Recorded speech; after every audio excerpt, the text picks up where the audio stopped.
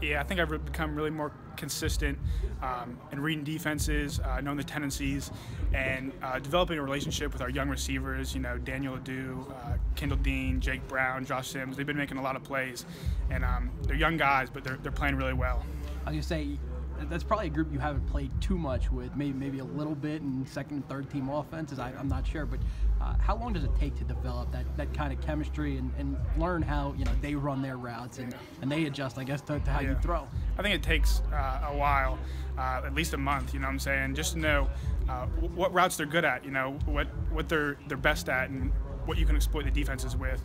And I think I'm learning that, and it's showing off in the spring and the practices. I can't wait to show it in the spring game in front of all the JMU Dukes fans.